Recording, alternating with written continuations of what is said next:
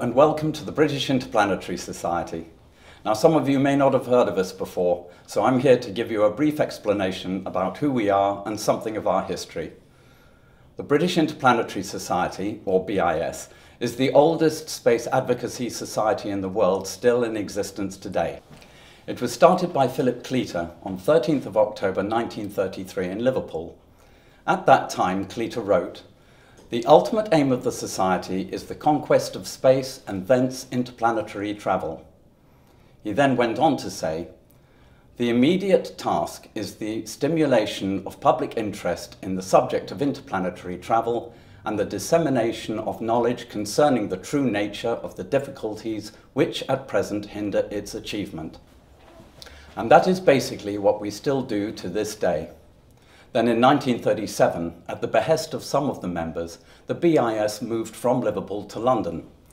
Many people who later became very influential in astronautics joined the society at this time, including the renowned science fiction author Arthur C. Clarke, as well as Val Cleaver, who developed rocket engines. Over many years, the BIS has created a number of important technical projects, holding true to our motto, from imagination to reality. As far back as 1937, John D. Stewart, who joined the BIS in that year, had already begun working on designing and building a multi-stage launch vehicle, and on 31st of December successfully launched probably the world's first three-stage test rocket, the RR-47. The BIS was looking at going to the moon even before the outbreak of World War II. In 1938, the BIS Technical Committee produced a conceptual design of a vessel named the BIS Lunar Spaceship, which could carry a crew of 3 safely to the moon, to land and stay for 14 days, and provide a safe return to the Earth. Although the design was a long way from what eventually became Project Apollo, the BIS Lunar Spaceship is regarded as one of the classical pioneering studies in the history of astronautics. In fact, the BIS was acknowledged as having helped with the design of the Apollo lunar module during the 1960s. After the end of the Second World War in 1945, the BIS resumed its activities, and in 1946, the BIS Member rocket proposal was put forward by R.A. Smith after Harry Ross observed that the V2 was nearly big enough to carry a man. In fact, the Ross and Smith Megarock was a modified, enlarged and strengthened V2 missile. The objective was to fly an astronaut to a maximum of 304 kilometers, where scientific observations of the Earth and the Sun could be made, radio communications tested through the ionosphere, and data could be collected on human performance over a wide range of gravity conditions. The project was submitted to the Ministry of Supply on 23rd of December 1946, but was rejected. However, the proposal has remarkable similarities to the subsequent American Mercury Redstone project. R.A. Smith developed the concept of a moon landing in an article, Landing on an Airless World, published in the August 1947 BIS Journal. In this, he accurately depicted the procedure that was to be adopted for the Apollo Lunar Excursion module. The only notable difference between the two cases was, perhaps, that Smith's design was more elegant than the actual lunar module. Smith also drew designs of what bases on the moon might look like in the future, and Arthur C. Clarke used many of these in his science fiction stories in the 1950s. In 1948, the BIS space station was proposed by Harry Ross and Ralph Smith in a paper entitled Orbital Bases, published in the BIS Journal. This was based upon the original idea called the Living Wheel by Herman Noordung in 1928.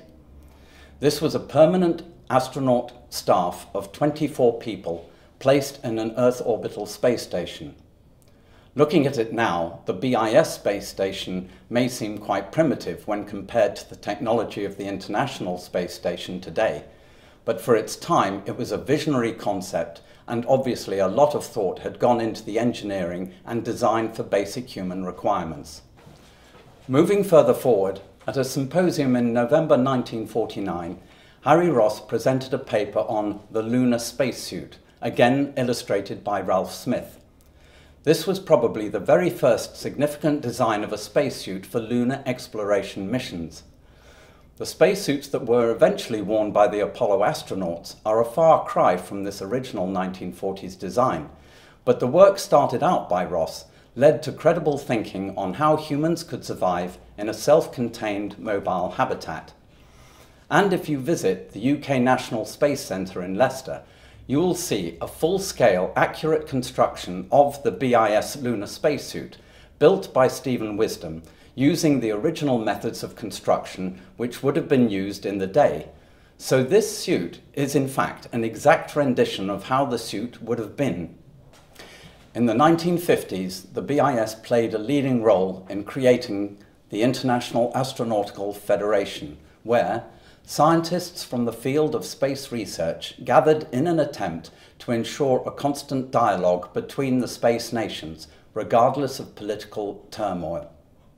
The IAF Annual Congress, better known as the IAC, is regarded as one of the world's major annual events in the space industry calendar. The founding member nations of the IAF signed its constitution on 4th of September 1951 during the second IAC in London, hosted by the BIS. Since then, our society has hosted a further 3. Another important technical project of the BIS was Project Daedalus, first formulated in the 1970s. This was a robotic probe designed to fly to Barnard's star, 6 light-years away, or other star systems of similar distances, thought at the time to have planets. The final design was published in a special supplement of the BIS journal in 1978, and from this a subsequent study was born, named Project Icarus, which is still ongoing today.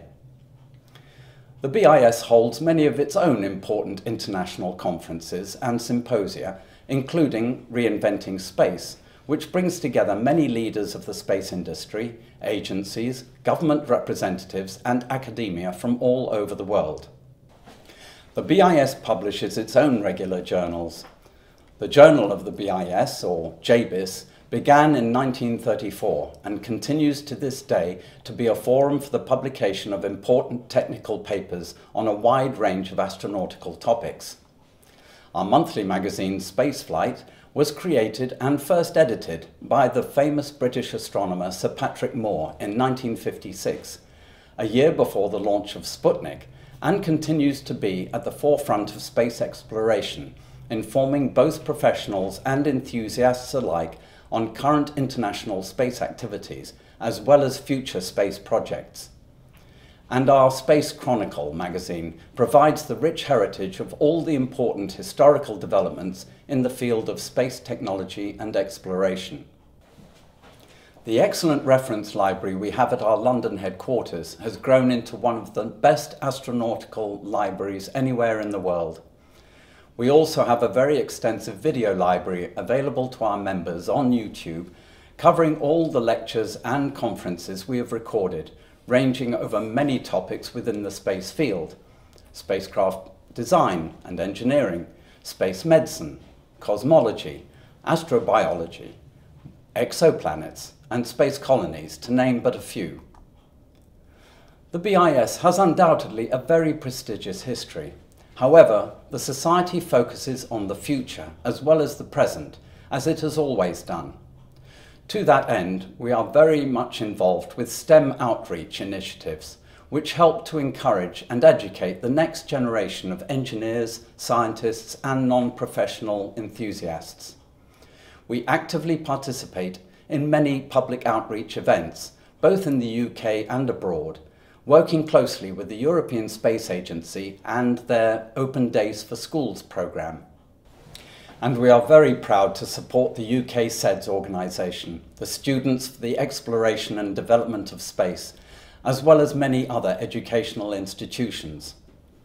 In addition to these, the BIS runs the UK section of World Space Week, encouraging schools, clubs and families to get involved and enjoy running their own space-themed events from the 4th to the 10th of October each year.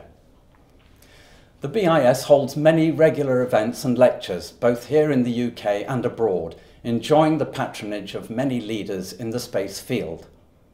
So please do visit our website, that's BIS-space.com, and see all the great things we have to offer and how you can get involved. Come with us and join the adventure.